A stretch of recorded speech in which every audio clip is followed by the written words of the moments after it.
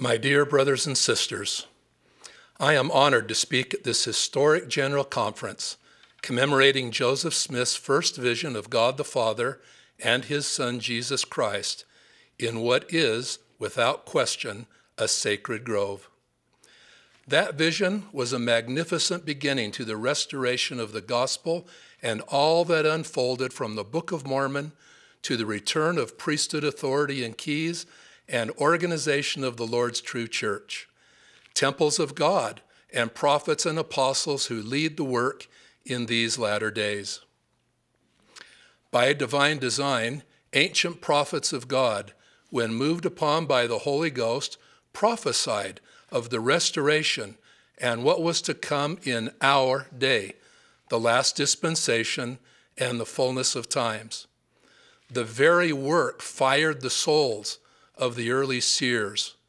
Through generations of time, they foretold, dreamed, envisioned, and prophesied of the future of God's kingdom on earth, what Isaiah called a marvelous work and a wonder.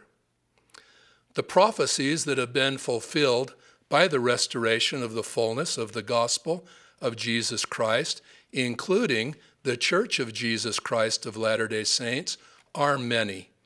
Today, however, I will highlight only a few of my favorites. These were taught to me by my dear primary teachers and at the knee of my angel mother. Daniel, who staved off lions by his faith in the Lord Jesus Christ and the intercession of God's ministering angels, was one who saw our day in vision. Interpreting a dream for Babylonian King Nebuchadnezzar, Daniel prophesied the Lord's church would rise in the last days as a small stone cut out of the mountain without hands.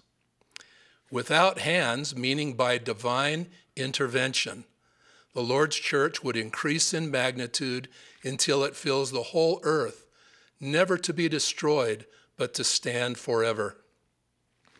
It is a profound witness that Daniel's words are being fulfilled as members of the church from all over the world are watching and listening to the conference today.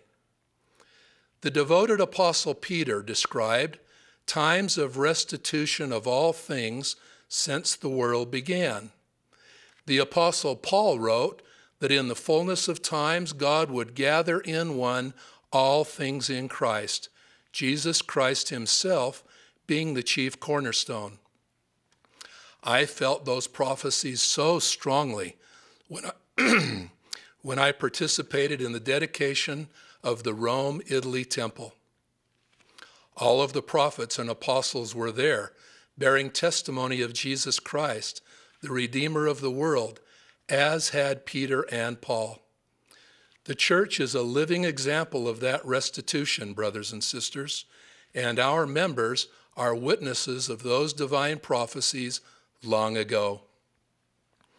Joseph of Egypt prophesied that in the latter days a seer shall the Lord my God raise up, who shall be a choice seer unto the fruit of my loins, for he shall do the Lord's work.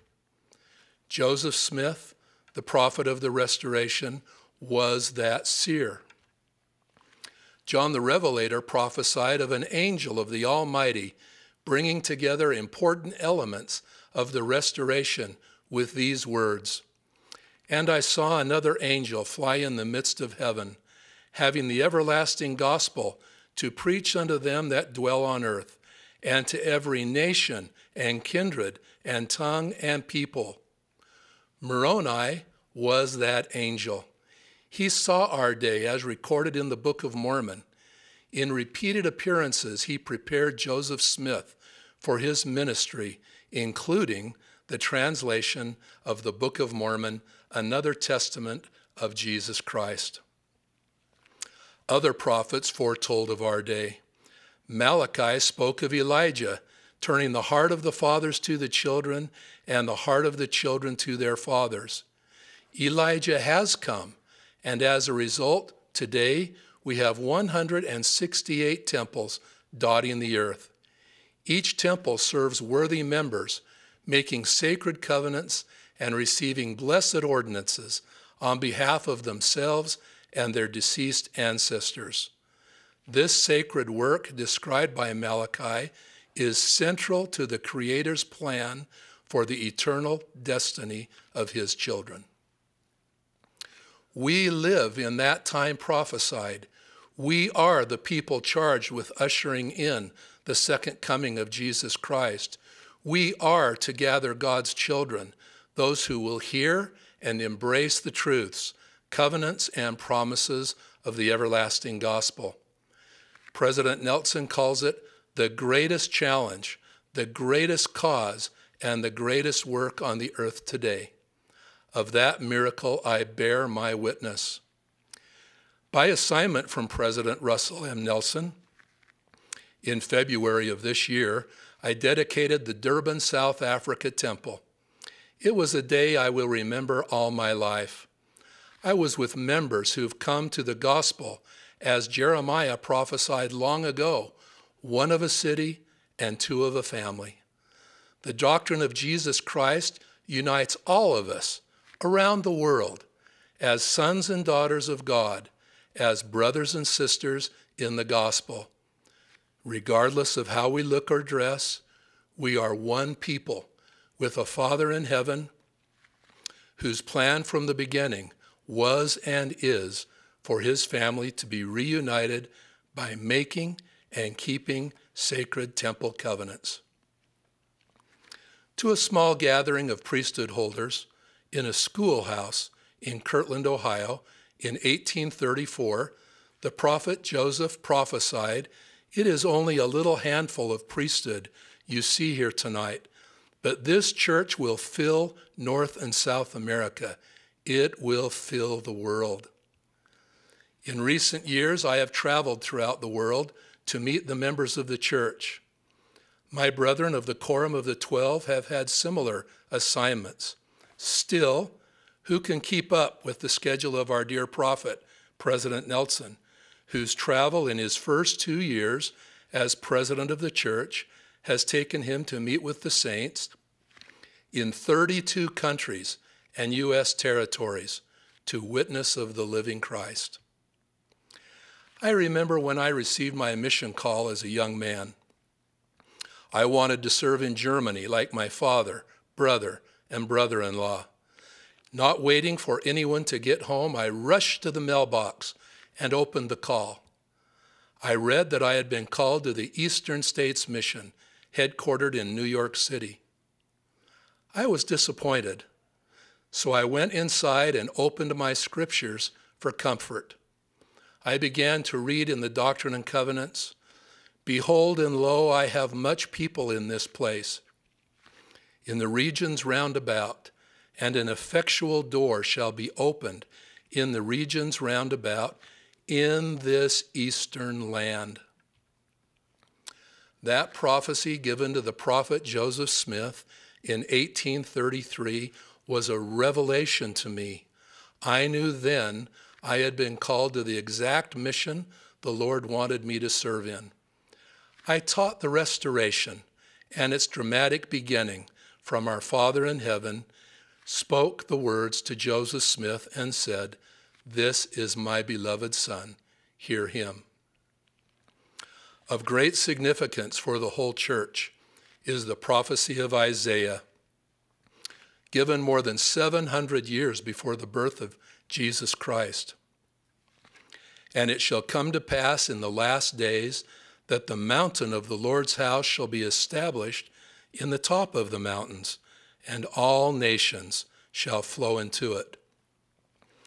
In my mind today, I picture millions of our members and friends connected to these proceedings electronically by television, internet, or other means. We are sitting down as if together in the top of the mountains. It was Brigham Young who spoke the prophetic words, "This is the right place." The saints, some of them my own pioneer ancestors, worked to establish Zion in the Rocky Mountains through the will and pleasure of him who dictates the nations of the earth. I stand today on the sacred ground that has drawn millions of visitors. In 2002, Salt Lake City hosted the Winter Olympic Games. The Tabernacle Choir sang at the opening ceremonies, and the church offered concerts and programs for guests and participants from many, many nations. I will always remember seeing the temple in the background of the nightly news broadcasts worldwide. Over the years, presidents of the United States, kings, judges, prime ministers, ambassadors, and officials from many lands have come to Salt Lake City and met with our leaders. President Nelson hosted leaders of the National Association for the Advancement of Colored People, a United States organization committed to equal rights without discrimination based on race. I remember standing shoulder to shoulder with these friends and leaders as President Nelson joined them in calling for greater civility and racial harmony in the world. Many more have come to Temple Square and met in council with church leaders. For example, this past year, to name just a few, we welcomed the United Nations 68th Civil Society Conference, a global gathering and the first of its kind outside of New York City. We have met with Vietnam's Committee for Religious Affairs, ambassadors from Cuba, the Philippines, Argentina, Romania, Sudan, Qatar, and Saudi Arabia. We also welcomed the Secretary General of the Muslim World League.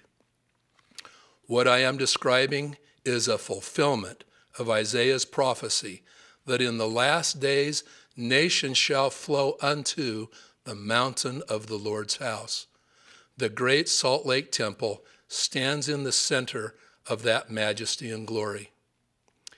It is not the landscape that has drawn people, though our setting is magnificent. It is the essence of pure religion, exhibited in the spirit, growth, goodness, and generosity of the Church of Jesus Christ of Latter-day Saints and its people. Our love as God loves, our commitment to a higher cause, what Joseph Smith called the cause of Christ. We do not know when the Savior will return, but this we do know.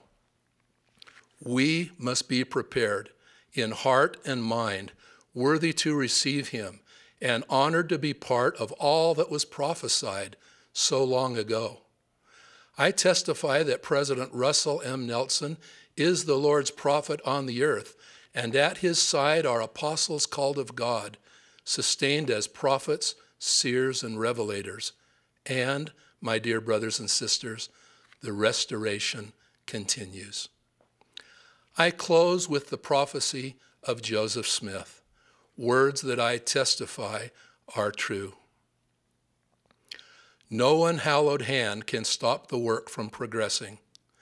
Persecutions may rage, mobs may combine, armies may assemble, calumny may defame, but the truth of God will go forth boldly, nobly, and independent till it has penetrated every continent, visited every clime, swept every country, and sounded in every ear, till the purposes of God shall be accomplished, and the great Jehovah shall say, the work is done.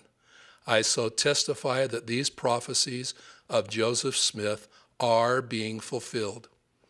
I promise, as you follow the inspired counsel of our dear prophet, President Russell M. Nelson, his counselors, the apostles, and other church leaders, and as you pay heed to the ancient prophets who foretold of our day, you will be filled deep in your heart and soul with the Spirit and the work of the restoration. I promise you will see the hand of God in your lives, hear his promptings, and feel his love. In the name of Jesus Christ, with gratitude for the restoration of his gospel and his church, in evidence of his matchless love, amen.